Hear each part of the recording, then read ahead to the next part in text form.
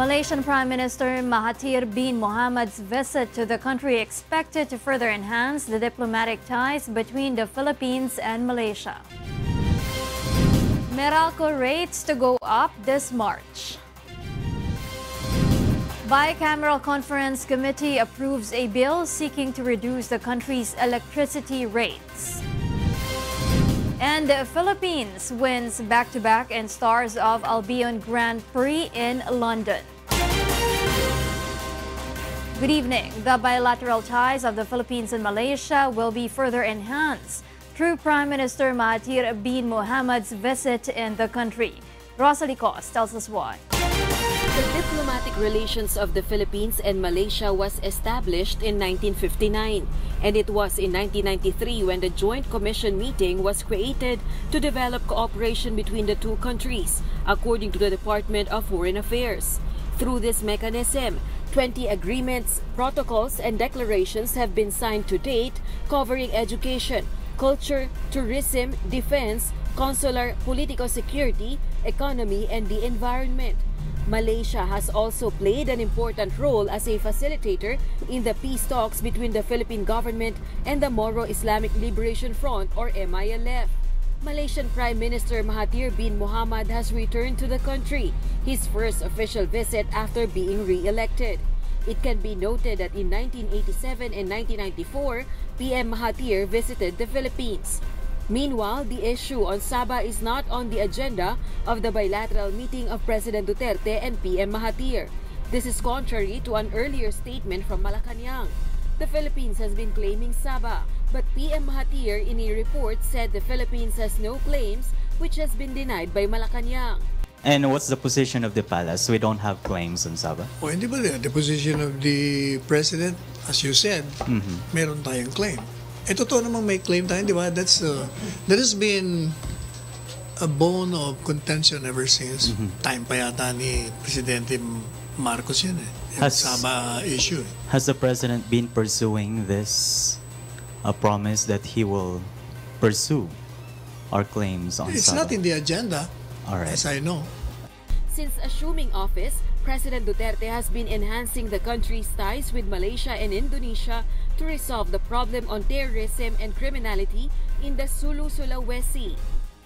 Rosalie Cos, UNTV News and Rescue, Malacañang. Senate President Vicente Sotto III and House Speaker Gloria Macapagal Arroyo paid courtesy call to Malaysian Prime Minister Mahathir bin Mohamad today. In a 30-minute meeting, the Malaysian Prime Minister discussed his government's measures in improving its economy. The House leadership meanwhile recognized the role Malaysia played in the peace process in Mindanao that had paved way to the creation of the Bangsamoro Basic Law. Presidential spokesperson Salvador Panelo clarifies that the narcolist or the list of politicians and government officials involved in illegal drug trade is not a product of wiretapping. He maintains wiretapping is illegal in the country, and if other nations willingly supply information about criminal activities through wiretapping, this is used by the law enforcement agencies as leads for surveillance. However, Panelo insisted he has no information about any country conducting wiretapping against Filipino citizens, which is opposite from his previous declarations. I was not also making a statement na yung narcolist is based on that. My elucidation was more on a general term. Yung narcolist, there are many sources. One of them is surveillance, information coming from mga nag-surrender at mga naaresto, pati na yung high-tech technology. O doon napasok yung supposed to be wiretapping. The prices of vegetables in Metro Manila are expected to increase, while Meralco consumers may expect a spike in their monthly power bills this March. Joanano explains why. Households will have to pay higher electric bills this month as the Manila Electric Company or Meralco increases its power rate by more than 8 centavos per kilowatt-hour of consumption. A typical household consuming 200 kilowatt-hours will have an increase of around 18 pesos in their total bill. for 300 kilowatt-hour consumption. The monthly power bill will be 27 pesos more. 36 pesos will be added per 400 kilowatt-hours consumed monthly, and 45 pesos if power consumption in a month reaches 500 kilowatt-hours. Meralco explains that the power rate hike is due to the increase of charges from the wholesale electricity spot market due to tighter supply conditions in Luzon, as well as the more frequent plant outages this month. Although officially the dry season has not begun, Meralco explains that it is a normal trend that power rate increases during the dry season. The next 4 months, March, April, May, and probably towards the middle part of June, makikita na ho ninyo sisipa na ho yung konsumo.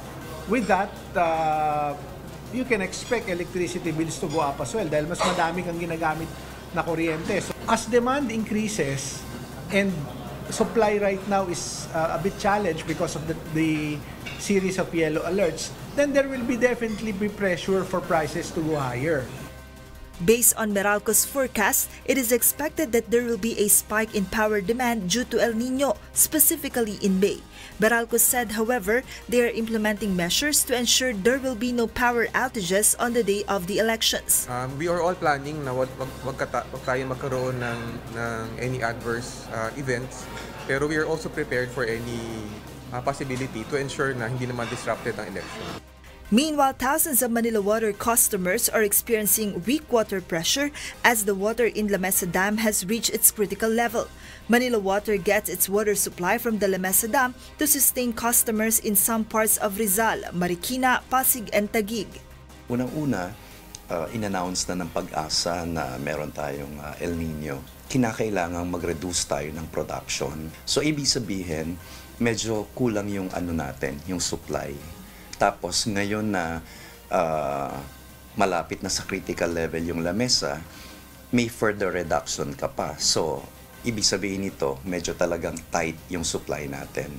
The prices of vegetables in Balintawak Market is expected to rise as toll rates on the North Luzon Expressway increases beginning March 20. Mataas ang toll gate po, tataas din yung gulay gawa ng yung mga biyahera po namin. Malaking gastos nila, babawi nila ngayon sa mga gulay. Kasi tataas ang toll gate, tataas din ang tracking. Bigay ng gulay, tataas din. Apektado ka mga tendera. In the open system covering Balintawak, Mindanao Avenue, Karuhatan, Valenzuela, Caloocan, Maykawayan, and Marilao in Bulacan, additional 10 pesos will be imposed on all Class 1 vehicles, 22 pesos for Class 2, and 29 pesos for Class 3. Toll rates in closed system will also increase by 18 centavos per kilometer. This translates to an additional 22 peso charge for Class 1 vehicles, 56 pesos for Class 2, and 67 pesos for Class 3 vehicles. Joanano, UNTV News and Rescue, Pasig City. The Bicameral Conference Committee approves the Murang Kuryente Bill, which aims to reduce electricity rates in the country. Nel Maribohok tells us why. The Bicameral Conference Committee today agreed on several differing provisions of the two versions of the Murang Kuryente Bill. The said bill will provide direct assistance to consumers to reduce their monthly electricity bills. This is by using the more than 200 million peso Malampaya Fund to pay the stranded contract cost and stranded debt of state-owned National Power Corporation or NAPOCOR. These two items are in the electricity bill shouldered by consumers. Kung makikita natin sa ating electricity bill, meron doon universal charges for stranded costs and stranded debts. So yun, mawawala ka agad yung buong universal charges. So ang makikita talaga ng ating consumers, yung 22 cents, disappear na po yan. And in case magkaroon ng increase, wala na pong increase because this Murang Kuryente Act already shouldered yung lahat ng increases na projected ng PISAM. NAPOCOR's 466 billion peso debt will be paid through staggered payment. In the first year of the implementation of the Murang Kuryente Act, a typical household with a 200 kilowatt-hour usage may have savings of approximately 50 pesos per month. After years of implementation of the law, all debts will have been paid. Consumers may save up to 170 to 200 pesos in their monthly electricity bill. Residential, commercial, and industrial connections are all covered by this law. It is expected that during the Congress session resumption in May, the bill will be ratified, after which the bill will await President Rodrigo Duterte's signature for it to become a law. Nel Maribuhok, UNTV News and Rescue, Senate of the Philippines. House Committee Appropriations Vice Chairperson Mark Sambar refutes Senator Panfilo Lacson's allegations of manipulations in the ratified 2019 proposed national budget. According to Lacson, Speaker Gloria Macapagal Arroyo had prepared and imposed the menu list of the Department of Health appropriations for Health Facilities Enhancement Program worth 25 million pesos allocated for Congressman She Favors, including a 2.5 million peso allocation for the purchase of an ambulance. Ang pananaw ng tao in terms of manipulation is may pinasa na tapos pinalitan pa. Wala po kaming ginagawang ganyan. Meanwhile, Senate Committee on Health Chairman Joseph Victor Ejercito is worried on the alleged realignment of the budget.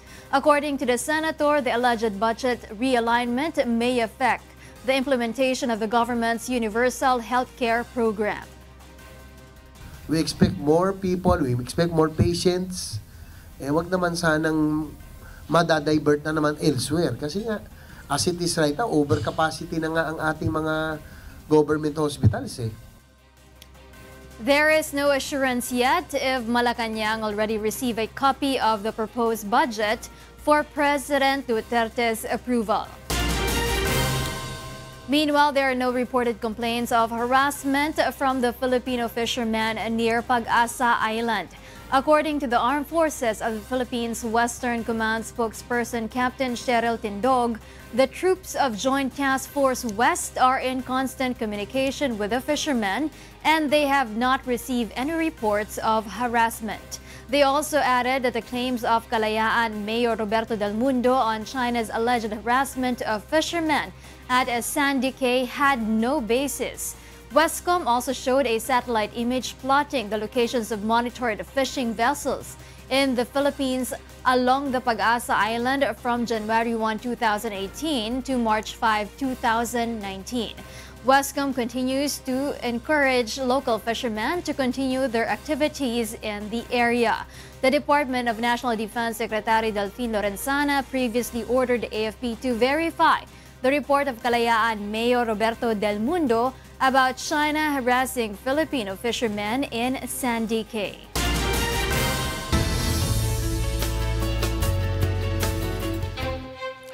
The Philippines wins back-to-back in an international performing arts festival and competition in London, which is exceptional.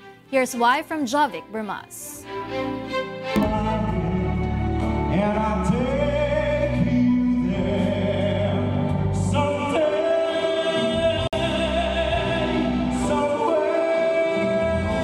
Two-seasoned Filipino performing artists won at starts of the Albion Grand Prix 2019 held in London from March 1 to 3. 40-year-old Marlon Macabaya, who hails from Malaybalay, Bukidnon, was crowned the first placer for his rendition of Somewhere, while Denise Melanie Dulagrosa from Rizal landed second place. This is the second time Filipinos have been hailed the grand winners in the competition, which is unprecedented, according to founder and executive producer Evgenia Terentieva. Your nation is incredibly talented. I look forward to new talents, obviously, coming from Philippines. Guest artist and member of the panel of judges Alexa Paul was amazed by Marlon's performance. Grand Prix from UK, from London 2019. Grand Prix goes to Philippines. The decision was very difficult, but the level was very, very high. So thank you very much for such a beautiful singing. We really enjoyed it. Last year, Rachel Gabreza of the Organisasyon ng mga Pilipinong Mga Awit was hailed as stars of Albion Grand Prix 2018 winner. Meanwhile, in a statement, Ambassador Antonio M. Lagdamea said that by winning in this international competition, Marlon and Denise have proven once more that Filipino talent is indeed world-class. Marlon expressed his thanks for his momentous victory. Bago ang lahat siguro, gusto ko magpasalamat sa nasa taas. Dahil kung wala siya, wala naman to. Wala to. Of course, sa mga magulang ko at sa kapatid ko. Maraming salamat kasi nagsilbi tayong parang inspirasyon sa isa't isa para lumaban at bitbitin yung Pilipinas. The two bested some 100 contenders from 23 countries, including United Kingdom, China, Russia, USA, Israel, Malta, Italy, Greece, and Kingdom of Saudi Arabia. Jovic Burmas, UNTV News and Rescue, London, United Kingdom. Up next on Y News. More than 2,000 policemen sacked over their alleged involvement in illegal activities, according to the data from the Philippine National Police. A trove of Albert Einstein papers unveiled in Jerusalem. And learn about the things you need to avoid during a fire incident. Thank you for keeping me company in the first part of Y News. More reasons behind the stories with Angelo, Castro III, and Thio after this quick break.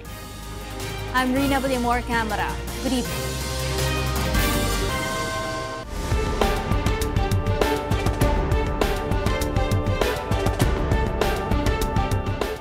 Si Attorney Amado Bagatsing, dating nanilbihan bilang kongresista ng ika-5 distrito ng Maynila at nagtatag ng non-government organization na Kabaka o Kabalikat ng Bayan sa Kaunlaran. Nakilala siya dahil sa kanyang pagtulong sa mga taga-Maynila pagdating sa aspetong medikal. Ngayong nais niyang bumalik sa serbisyo bilang vice mayoral candidate sa darating na halalan. Ano-anong mga programa kaya ang kanyang planong isulong na makapagpapaunlad sa bayan ng Maynila? Yan ang ating aalamin bukas sa programang Bawal ang Pikon!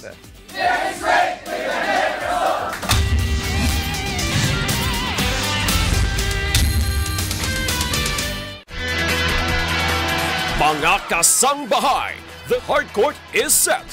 Mula sa 12 teams, natira ang matitibay. Sa March 11, magkakaalaman na alas 7 ng gabi sa Smart Araneta Coliseum. AFP Cavaliers laban sa Senate Defenders. Mahigit 10 bilyong piso ang maipagkakaloob sa beneficiaries ng mga team, tax-free. Ang natatanging basketball tournament na may puso. Maraming salamat po talaga. Salamat po ng marami. UNTV Cup, ang Liga ng Public Servants.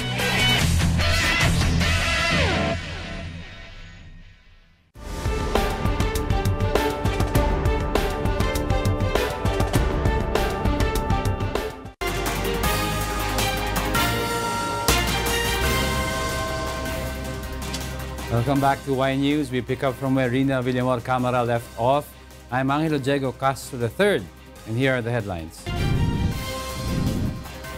Malacañang distances itself from Davao City Mayor Sara Duterte's statement that honesty should not be an issue in this year's elections.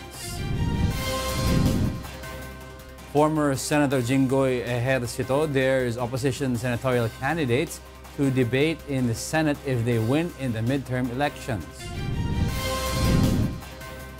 PNP data shows more than 2,000 policemen have been sacked over alleged illegal activities. And a trove of Albert Einstein papers unveiled in Jerusalem. Malacañang refuses to react on Davao City Mayor Sara Duterte Carpio's statement that honesty should not be an election issue. Presidential spokesperson Salvador Panelo will have to ask President Rodrigo Duterte on his position about the statement of his daughter, Davao City Mayor Inday Sara Duterte. Rosalie Cos will tell us why. The statement of the presidential daughter has become controversial, in which she said that honesty should not be an issue nowadays. Inday Sara made the statement when asked about the allegation against former Special Assistant of the President Bongo, who is allegedly using public funds for his senatorial bid. Sinasabi ko sa kanilang lahat, isang kandidato dyan na hindi nagsisinungaling, kaya hindi dapat nagiging issue ang honesty ngayon. Ang gagawin natin sa kanila na they deliberately say false statements on stage about against the administration of President Duterte. So, lahat sila sinungaling. Lahat ng tao sa mundong ito sinungaling. Presidential spokesperson Salvador Panelo said that it is the presidential daughter's opinion, while he refused to answer if he agrees with the statement. He also said that it is unlawful for him to make a statement that will favor or disfavor any candidate or party. Is honesty important to the president? I will have to ask him that. Ha? Siyempre, that's a personal, parang kumbaga, kasi baka gaya ni Mayor Sara, kay Mayor Sara, hindi importante yung honesty for this particular election. His description of some of his candidates, and I quote, fundamentally honest. If he comes up with such description, what does this say about his opinion about honesty? Sino, si Presidente? Yeah. I will ask him exactly what does he mean by fundamentally honest. Kasi if it's no, it's not big deal, why would he even describe his candidates as fundamentally honest? Siguro his dealings with him shows that he was, or the candidate was honest during his stint. So hindi natin alam yung stand pa ni Presidente about voting honest candidates. Hindi ko, basta ang stand ni Presidente, let's have a credible, honest election. Yun ang sinasabi niya. Credible and honest election. Honest election, ibig sabihin, walang daya ang eleksyon. Panelo also pointed out that no one can determine whether a candidate is honest or not unless voters know the candidate personally. Unang-una, yung mga kandidato, you cannot say whether one is honest or not kasi I have no dealings with them. Strictly speaking, you cannot consider a candidate honest or not unless you have personally dealt with him or her. Rosa Licoz, UNTV News and Rescue, Malacañang. After opposition candidates expressed their intent to hold a debate with rival parties, former Senator Jinggoy Estrada of Hukpong ng Pagbabago now also dares a debate. Grace Casin tells us why. Uy, ano ba naman kayo? Unang-una si Mayor Inday Sara ang nagsalita, handa yung grupo, pero walang dumating. This is the statement of former Congressman Erin Tanyada when Hugpong ng Pagbabago senatorial candidate did not show up after they challenged the group to have a debate with his side. But former Senator Jinggoy Estrada answered, Dilaw na ito, kala mo. Naghahamot pa ng debate ng mga logot ko. Abuni ko sila debate sa July, pagbukas ng Senado. Tumananalo sila.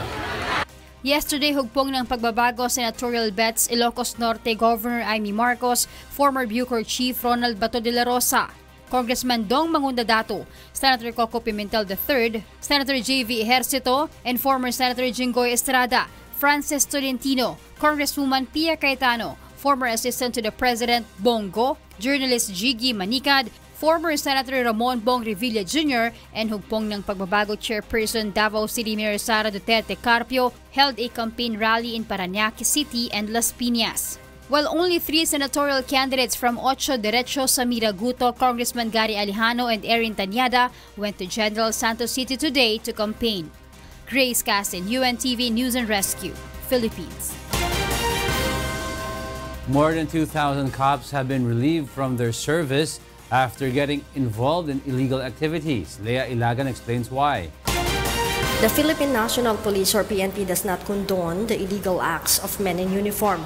PNP spokesperson Colonel Bernard Banac said that from 2016 to February 2019, more than 8,000 policemen were penalized with disciplinary actions. More than 2,000 has been relieved from the service, including the more than 400 policemen involved in illegal drugs. More than 4,000 policemen are also facing administrative cases. Colonel Banac revealed that those who usually get involved in illegal activities are the non-commissioned officers with ranks patrolman to police executive master sergeant. Well, ang mga patrolman natin, mga patrolwoman, ang madalas na nasasangkot sa mga illegal na gawain dahil sila may pinakamaraming bilang sa buong hanay ng PNP. At sila yung nakakalat sa buong komunidad, sa mga lansangan, at yung direktang nakakasalamuha ng ating mga mamamayan.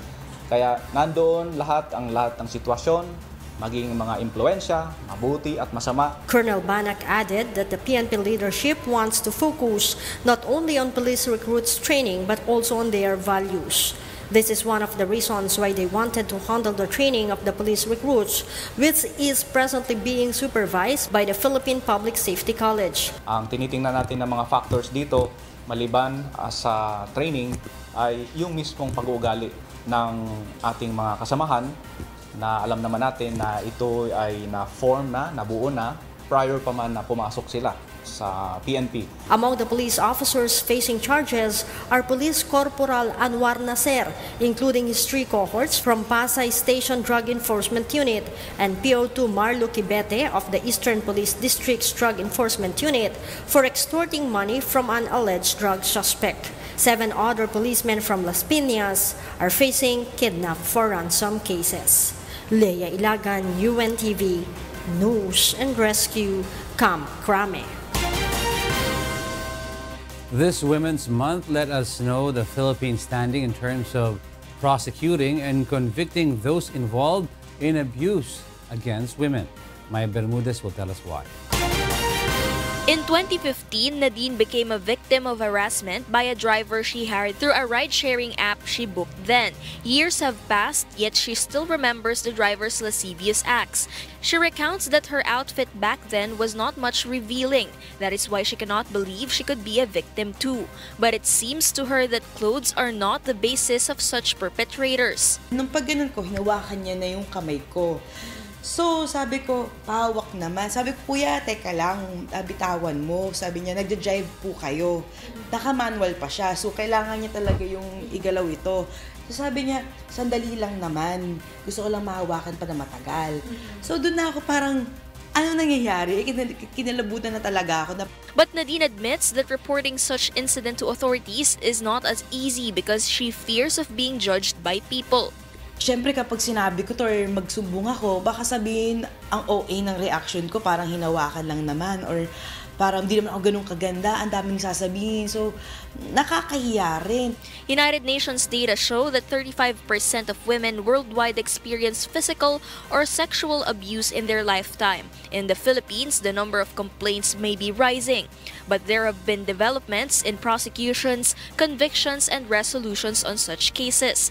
The number of convictions increased from last year 2017 to 2018, significantly increased because employing plea bargaining as a, I would say, a strategy or as a way of obtaining conviction earlier rather than going through a long-drawn trial. This Women's Month, rights advocates are sending a message of strength and bravery for the women of today. Ang mensahe talaga, tama na itong climate ng misogyny na lumalaganap ngayon. Tuloy-tuloy ang pagkakaisa para labanan ito at ang agenda ng kababaihan ay siya ang mamumuno. The DOJ advises women to immediately report to authorities any incidents or experience of harassment. Women can also avail of free legal services from public attorneys for any case to be elevated to the court. So, first is through the barangay level or through the police. Pero hindi lang yung victim yung maaaring mag-report. Pwedeng isang concerned citizen, kapitbahay, kamag-anak, kaibigan, na alam yung mga pangyayari ng karahasan laban sa isang babae. Maya Bermudez, UNTV News and Rescue, Manila. As March has been declared the Rabies Awareness Month, the Department of Health once again reminds the public of the dangers of rabies. Almost 100% of patients bitten by unvaccinated dogs or scratched by unvaccinated cats die, according to the Health Department. Aiko Miguel explains why. Have you been bitten by a dog or scratched by a cat? A dog bite or a cat scratch must not be discounted, especially when the animal has not been inoculated with an anti-rabies vaccine. Rabies is a viral disease that causes inflammation of the brain in humans and other mammals. It can be transferred to humans through a rabid animal's bite or scratch. Ang problema kasi sa rabies, kaya tayo mga ingat dyan, parang rabies at tetanus. Kasi itong mga sakit na to, halos walang nagsusurvive pag nag-umpisa na yung sakit. It's too late. DOH Undersecretary Eric Domingo added that the number of rabies cases in the country increases during school vacation. Siyempre pag bakasyon yung mga bata, wala na sa eskwela, naglalaro maghapon, naglalaro sa kalye, and then dito talaga nagkakaroon tayo ng dumadami ng cases ng nakakagat ng aso. Rose Ancondeno has a daughter who was scratched by a cat. She said her daughter has not yet been administered with an anti-rabies vaccine. Naglalaro siya nung time na dyan. Tapos biglang may naghabulan na pusa at aso. So siya yung nakalmot ng pusa. Kinuskus ko lang ng bawang tapos may nagsabi nga sa akin na pa-injectionan siya. Pero tinignan ko naman medyo mababaw kaya hindi naman na siya hindi siya nilagna. The DOH advises parents to have their children vaccinated as soap and water is not enough to treat a dog bite or a cat scratch. Hindi pa rin tayo nakakasigurado syempre, no? Kailangan pa rin natin yung antibodies na lalaban sa rabies.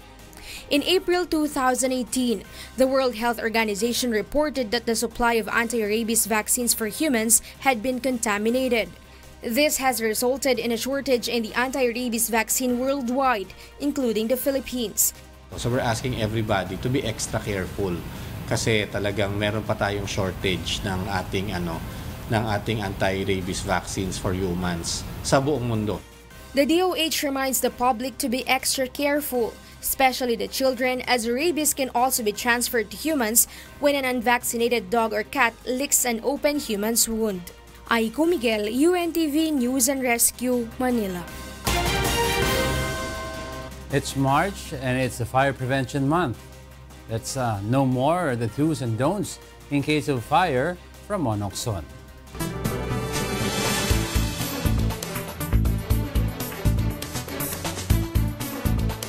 New City Commercial Center Shopping Mall fire in Davao City, December 2017. Kentex Manufacturing fire in Valenzuela, May 2015. Ozone Disco fire in Quezon City, March 1996. This account for the top worst fire incidents in the country to date. Much damage on properties, many lives claimed. All happened in places that people frequent. For the safety of the public after such scenarios, the government has formed policies to prevent more losses of properties and lives. But the public must also remember it is important that they do their part to be prepared in times of tragedies such as fire. Here are the do's and don'ts in case of a fire incident. According to the 911 UNTV rescue team, upon entry in a shopping mall or any establishment, one must know the location of the fire or emergency exit. Psychologically speaking, and pagka mayroong mga emergencies talaga, ang nagiging common notion ng bawat tao is kung saan sila pumasok ay doon din sila lalabas. Yun ang alam ng tao, so dumadagsa yung tao. So yung capacity nung pinto ay hindi niya kayang i-accommodate lahat nung lahat nung mga lumalabas. Don't panic. Be calm in an emergency situation. Kasi kahit na anong galing natin, anong practice natin, pagka na-overwhelm tayo ng ating emotion, so nawawala yung ating yung tamang decision making. When trapped in a room where smoke begins to enter, do use a wet cloth or towel to cover the nose and mouth to avoid suffocation or asphyxiation. Don't rush into the direction where there is thick smoke, as suffocation can be fatal. We need to drop. So kailangan talaga natin gumapang kasi yung good oxygen ay nandoon sa baba. Kasi yun ang nagiging number 1 cause ng death during sa fire. Do find a way to get out of the house or building and don't enter a bathroom. Pagka nandiyan na daw yung apoy, ay magbubuhos lang sila, which is mali po. Dahil nga katulad ng sinabi ko kanina, number 1 cause na nagiging death is yung smoke inhalation. Don't open a door right away in case of fire. Better feel the door first to know if it's hot, as it might be burning. Upon witnessing a fire incident, don't take a video or photo of a fire incident first. Instead, do call for help, which is a priority. Do remember these pieces of advice as they can save lives in case of fire. Mon Hokson, UNTV News and Rescue.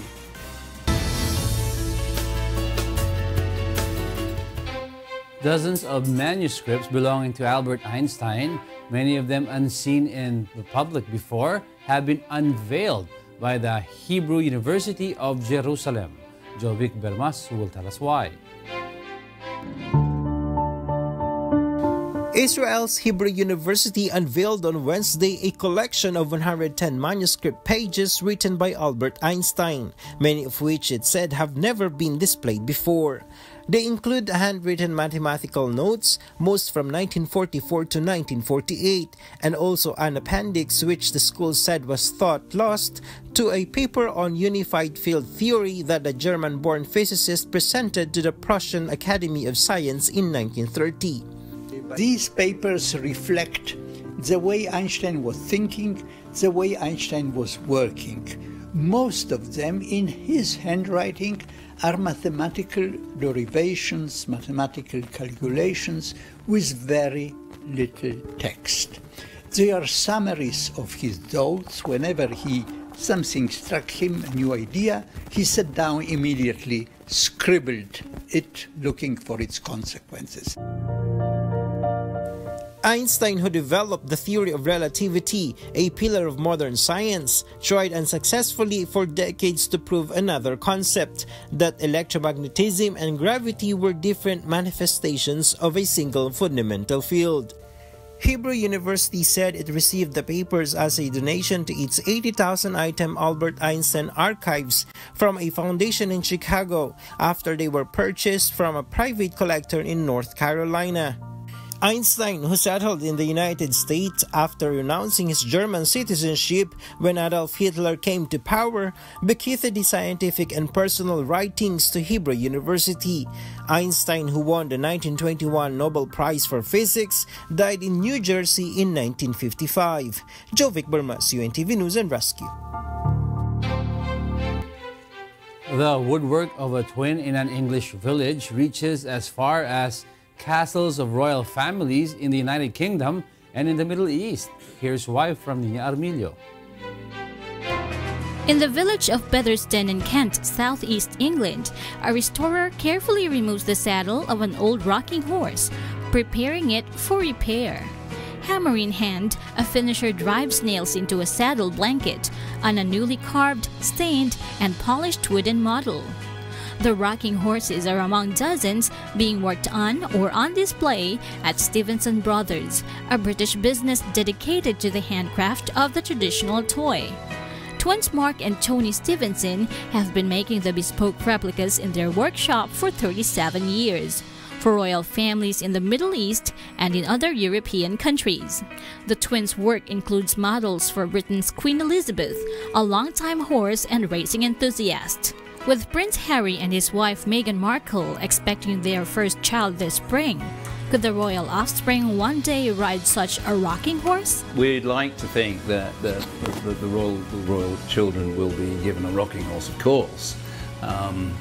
And who knows, it just might happen that we get a commission for the latest baby. Rheena Armilio, UNTV News and Rescue. Up next on Y News. I would be very disappointed if that were happening. U.S. President Donald Trump says he would be disappointed in North Korean leader Kim Jong-un if reports about its launch site is true. Syrian refugee eyes swimming shot at the 2020 Olympics. And a Spanish cattle farmer proves that skating is not just for people in the city. And those are the reasons behind the stories in the second part of our newscast. Y News returns with William Thio. I'm Angelo Castro III. Good evening.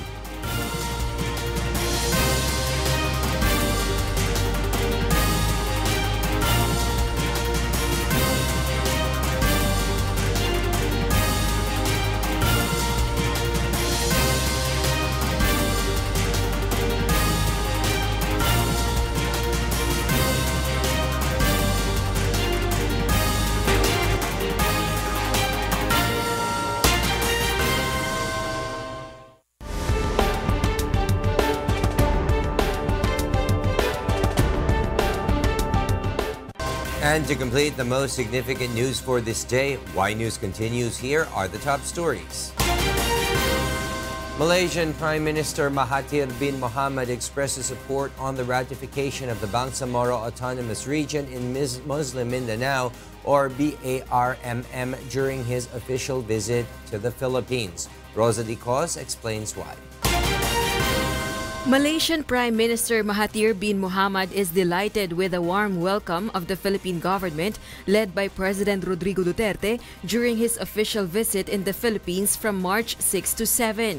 The two governments conducted an expanded bilateral meeting in which both expressed commitment to further intensify cooperation, especially in maintaining peace and stability in the region. PM Mahathir also said he supports the ratification of the Bangsamoro Autonomous Region in Muslim Mindanao, or BARMM. He also expressed Malaysia's commitment to continue to help in the development of Mindanao. I look forward to the smooth transition of the ARMM to the interim government of the Bangsamoro Autonomous Region for Muslim Mindanao. President Duterte thanked Malaysia for its continued support to the Philippines. The Philippine Chief Executive conveyed Malaysia will always have a prominent role in the Philippines' roster of friends. Let me again say, the Philippines' destiny is in ASEAN and in Asia. Asia's destiny is in Asia. Malaysia, the Philippines' partner for progress and brother for peace, will continue to play an important role as we generate and continue to progress our shared aspirations for the greater peace, progress, prosperity, and stability in the ASEAN region. Meanwhile, among the agreements expected to be signed sooner between Malaysia and the Philippines is the Memorandum of Understanding on Health, as well as the intensified cooperation in addressing the issue of terrorism and violent extremism through the trilateral cooperation together with Indonesia. Rosa Licoz, UNTV, News and Rescue, Malacañang. Meanwhile, households will have to pay higher electric bills this month as the Manila Electric Company, or Meralco, increases its power rate by 8 centavos per kilowatt-hour of consumption. A typical household consuming 200 kilowatt-hours will have an increase of around 18 pesos in their total bill. For 300 kilowatt-hour consumption, the monthly power bill will be 27 pesos more. 36 pesos will be added per 400 kilowatt-hours consumed monthly, and 45 pesos if power consumption in a month reaches 500 kilowatt-hours. Meralco explains that the power rate hike is due to the increase of charges from the wholesale electricity spot market due to the tighter supply conditions in Luzon, as well as the more frequent plant outages this month. A bicameral conference committee approves today the Murang Kuryente bill, which seeks to reduce the cost of electricity in the country. And in case magkaroon ng increase, wala na pong increase because this Murang Kuryente Act already shouldered yung lahat ng increases na projected ng PISAM. Kung makikita natin sa ating electricity bill, meron doon universal charges for stranded costs and stranded debts. So yun, mawawala kaagad yung buong universal charges. The Murang Kuryente bill aims to source government shares on the Malampaya Fund to pay the debts of the National Power Corporation that is now being charged to consumers' monthly electric bill. Malacañang has yet to give any reaction on the statement of Davao City Mayor Sara Duterte Carpio that honesty should not be used as a campaign issue. Presidential spokesperson Salvador Panelo said he has to seek President Rodrigo Duterte's position on the controversial statement, which drew flack from political figures and the netizens. Mayor Sara made the statement when asked for her opinion on the allegation that former Special Assistant to the President Bongo is using public funds in his campaign activities as a senatorial candidate. Sinasabi ko sa kanilang lahat, walang isang kandidato dyan na hindi nagsisinungaling, kaya hindi dapat nagiging issue ang honesty ngayon. Panelo, on his part, said it was the presidential daughter's opinion and that it will be against the law for him to give any statement that will favor or go against any candidate or party. Panelo added that except when one personally knows a candidate, there is no other way to know if such candidate is honest or not. Strictly speaking, you cannot consider a candidate honest or not unless you have personally dealt with him or her. Amid the ongoing campaign period of candidates for national positions, former Senator Jinggoy Estrada of Hugpong ng Pagbabago now also dares a debate. This after opposition candidates expressed their intent to hold a debate with rival parties. Uy, ano ba naman kayo? Unang-una si Mayor Inday Sara ang nagsalita, handa yung grupo, pero walang dumating. Dilaw na ito, kala mo. Naghahamon pa ng pag-debate ng mga logon ko. Abuli ko sa debate sa July, pagbukas ng Senado. Kumananalo sila.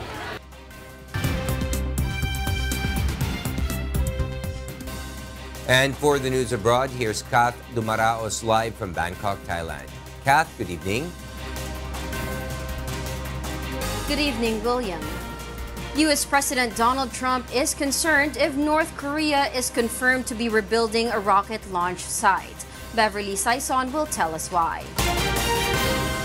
U.S. President Donald Trump said on Wednesday he would be disappointed in North Korean leader Kim Jong-un if reports about rebuilding at a rocket launch site in North Korea were true. Two U.S. think tanks and South Korea's Yonhap News Agency reported on Tuesday that work was underway to restore part of North Korea's Sohae satellite launching station, even as Trump met with North Korean leader Kim Jong-un at a second summit in Hanoi last week. I would be very disappointed if that were happening. It's a very early report. We're the ones that put it out. But I would be very, very disappointed in Chairman Kim, and I don't think I will be, but we'll see what happens. We'll take a look. It'll ultimately get solved. North Korea began work to dismantle a missile engine test stand at Sohae last year after pledging to do so in a first summit with Trump in June. A second summit between Trump and Kim broke down last week in Hanoi over differences on how far North Korea was willing to limit its nuclear program and the degree of U.S. willingness to ease sanctions. We have a very nasty problem there. We have to solve a problem. The relationship is good. Analysts say the satellite images seen by 38 North, a Washington-based North Korea project, show that structures on Sohae launch pad had been rebuilt sometime between February 16th and March 2nd. U.S. National Security Advisor John Bolton earlier said North Korea could yet face more sanctions if there was no progress on denuclearization. Beverly Saison, UNTV News and Rescue, USA. Facebook boss Mark Zuckerberg has said he believes secure, private messaging services will become more popular than open platforms. In a blog, Mr. Zuckerberg outlined his vision to transform Facebook into a privacy-focused platform. Facebook owns Messenger and WhatsApp, but message encryption limits its ability to make money through targeted adverts. The social media giant has become under fire for a series of privacy scandals. Venezuela has given the German ambassador 48 hours to leave the country. Meanwhile, Huawei Technologies says a law limiting its business in the United States of America was unconstitutional. This report explains why. In China, Huawei has filed a lawsuit against the U.S. government over a ban that restricts government agencies from using its products. It said the U.S. failed to provide evidence to support the ban, and the firm also rejected claims it had links to the Chinese government. The U.S. has restricted the use of Huawei products over national security concerns. It has also been lobbying allies to shun the Chinese telecoms firm. In Argentina, Argentina's new school year, scheduled to start on Wednesday, was widely postponed until next week by a 3-day strike by teachers who say their wages are not keeping up with the inflation. 7 months ahead of an election in which center-right President Mauricio Macri is expected to face tough competition from the left-leaning branch of the Peronist coalition. Only 6 of the country's 24 provinces started classes on time. With Argentina in recession and inflation clocked at more than 47% last year, the economy is the main election issue. In Buenos Aires, Argentina's biggest province, teachers received a 32% raise in 2018 and want an additional 16% increase before negotiating their 2019 contract. With consumer prices expected to rise more than 30% in 2019, voters are feeling the pain of public utility subsidy cuts under Macri's unpopular fiscal austerity program. In Venezuela, Venezuela has given the German ambassador to the country 48 hours to leave, accusing him of meddling in internal affairs. Daniel Kriener was among the diplomats who helped opposition leader Juan Guaido return to Venezuela on Monday. Germany, which recognizes Mr. Guaido as interim president, says the decision will only escalate tensions. Meanwhile, the U.S. says it is revoking the visas of 77 more people linked to President Nicolas Maduro.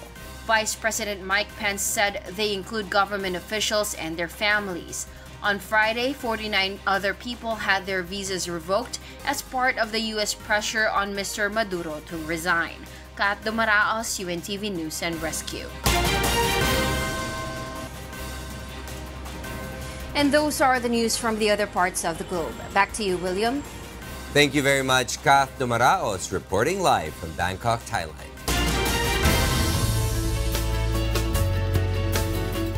A roller skating Spanish cattle farmer shows that skating is not just for the people in the city.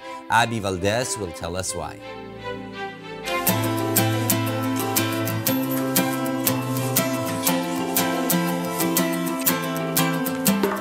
After tending to his cows all day, Pablo Pato swept the hay off the floor and transformed, almost Cinderella-like, into a freestyle roller skater without leaving the cowshed in the remote mountain village of Llanuses in northern Spain. With his toxic yellow inline skates on, the 33-year-old gathers speed on the concrete floor, jumps onto a purpose-built platform to grind his blade sideways on a rail, does a backflip, and lands in front of his gentle-eyed spectators.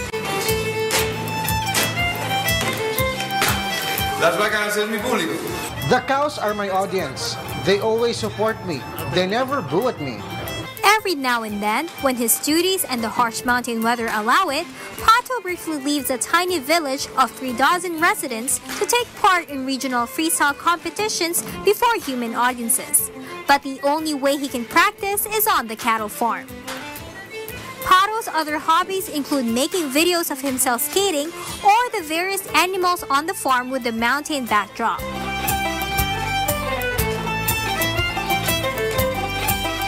He already has various medals won in the championships hanging on the wall. Abby Valdez, UNTV News and Rescue. A Syrian refugee in Great Britain aims for a shot in the refugee team in the 2020 Olympic Games in Japan. Nina Armilio tells us why. 24-year-old Eid Al-Jazarli is a refugee from Syria. He thought his life was ending when he and his fellow refugees crossed the sea in search for a better life in Europe.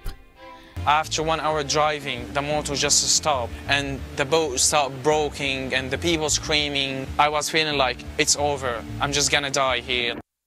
As a young man with a dream, he turned to swimming as something to excel at. One night I was just sitting at home watching YouTube and I just came across a film about Michael Phelps. I just decided I want to be the new person who's swimming like Michael Phelps.